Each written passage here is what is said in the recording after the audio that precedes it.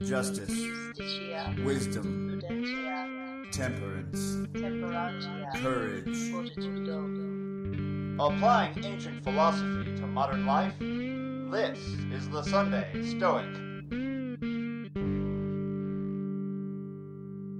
We must free ourselves from the prison of everyday affairs and politics. That is a quote by Epicurus, the founder of one of the rival schools to Stoicism.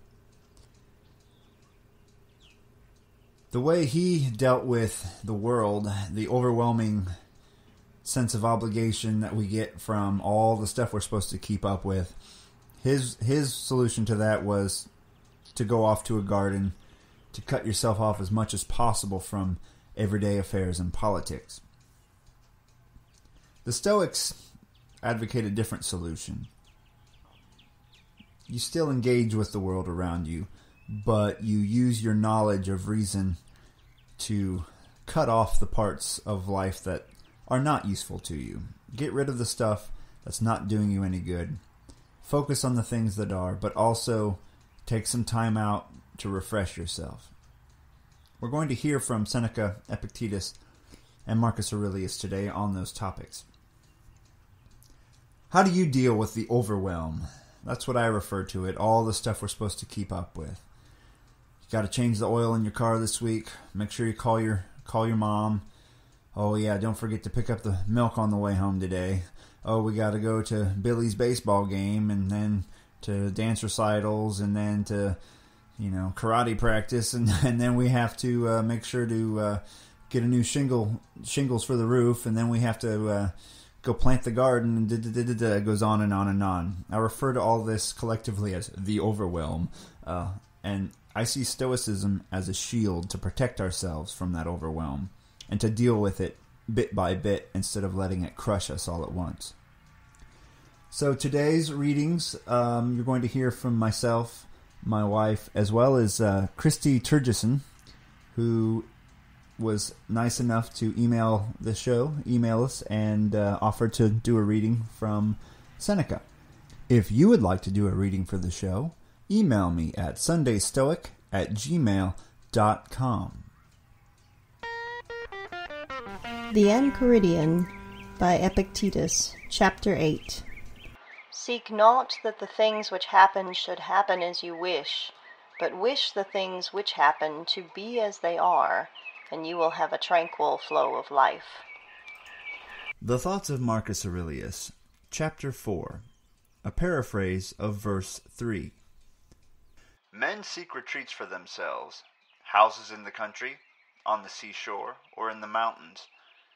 You too desire these things, but it is the mark of the most common sort of men. It is in your power, whenever you choose, to retire into yourself. Nowhere is more quiet and restful than in your own soul. Tranquility is a well-ordered mind.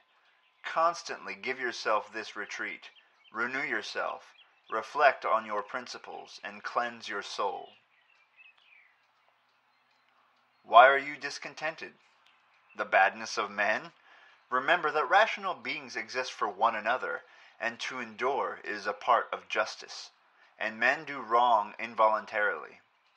Maybe you desire fame. Remember how soon everything is forgotten. Remember to retire into this little territory of your own. Do not distract yourself, but be free and look at things as a human being, as a citizen, as a mortal. But always keep these two things in mind. Things do not touch the soul. Perturbations come only from opinion, which is within. And that things you see change immediately and will no longer be. Think of all the changes you have already seen. The universe is change. Life is opinion. More letters to Lucilius by Seneca. Letter 2 on discursiveness in reading, verse 1 and 2. Letter 28 on travel as a cure for discontent, verse 2. Judging by what you write me, and by what I hear, I am forming a good opinion regarding your future. You do not run hither and thither, and distract yourself by changing your abode, for such restlessness is the sign of a disordered spirit. The primary indication to my thinking of a well-ordered mind is a man's ability to remain in one place and linger in his own company. Everywhere means nowhere. When a person spends all his time in foreign travel, he ends by having many acquaintances, but no friends. Socrates made the same remark to one who complained. He said, "Why do you wonder that globe-trotting does not help you, seeing that you always take yourself with you? The reason which set you wandering is ever at your heels. What pleasure is there in seeing new lands, or in surveying cities and spots of interest? All your bustle is useless. Do you ask why such flight does not help you? It is because you flee along with yourself. You must lay aside the burdens of the mind. Until you do this, no place will satisfy you."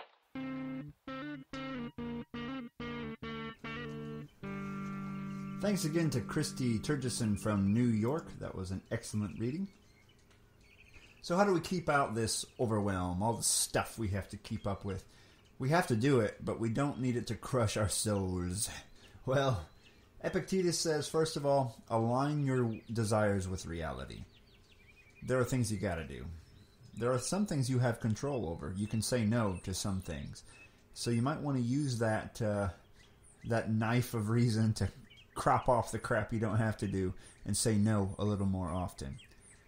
The other stuff you should bear cheerfully because you have no power over whether you do it or not. So bear it cheerfully and it will help things go more smoothly for you. Marcus Aurelius is recommending what seems to be a form of meditation.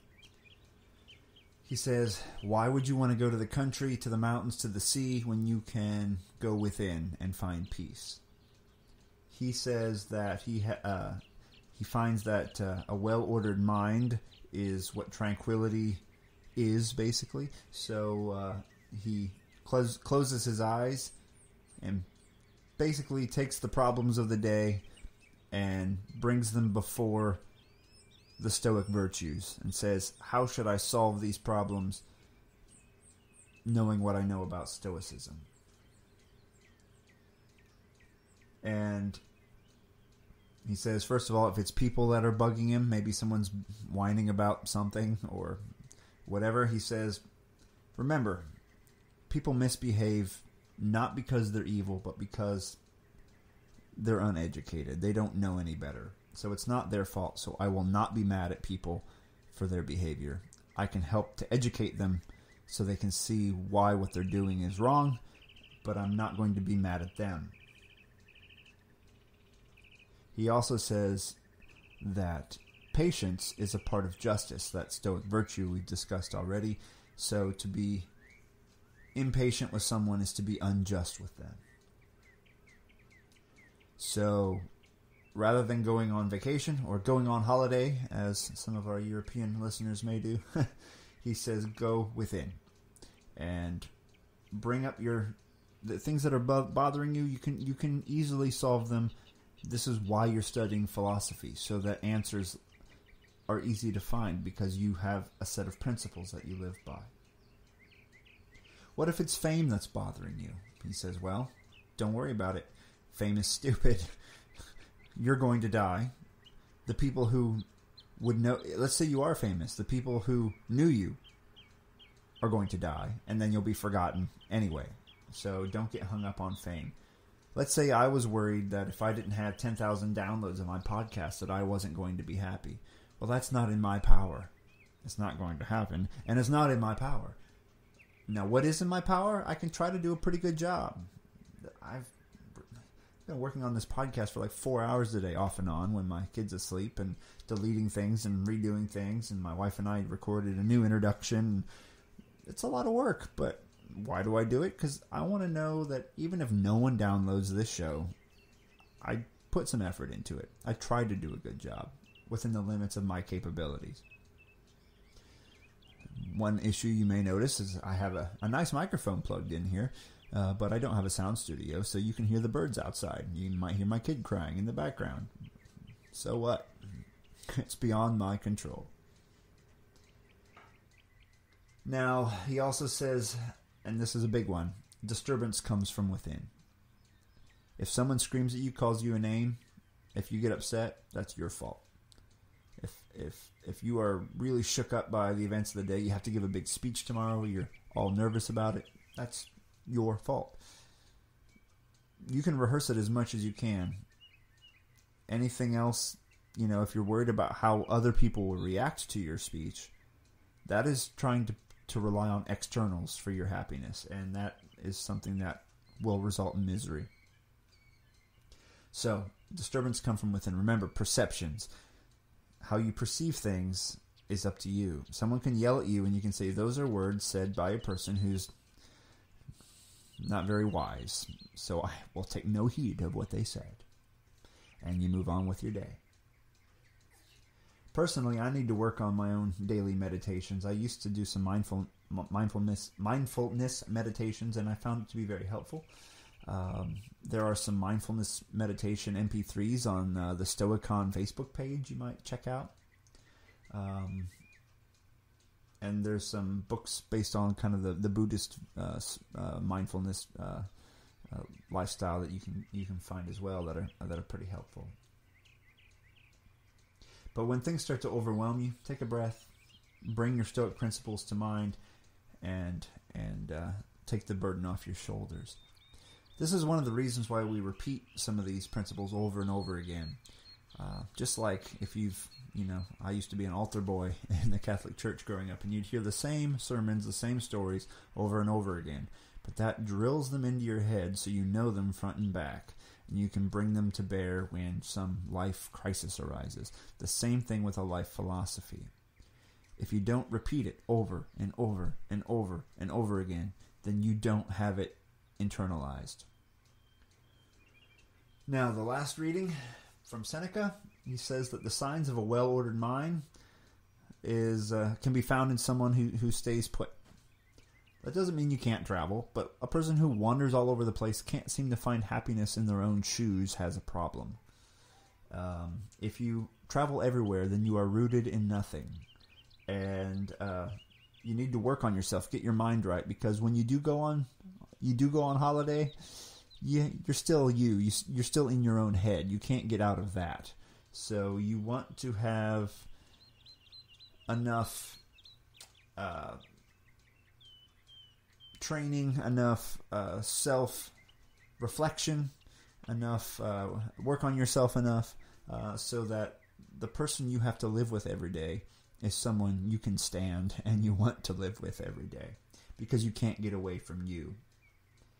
So it's not just about vacation, but it's about all kinds of things, all the stuff that keeps you busy. Are you staying busy because you want to, or because you're running from yourself?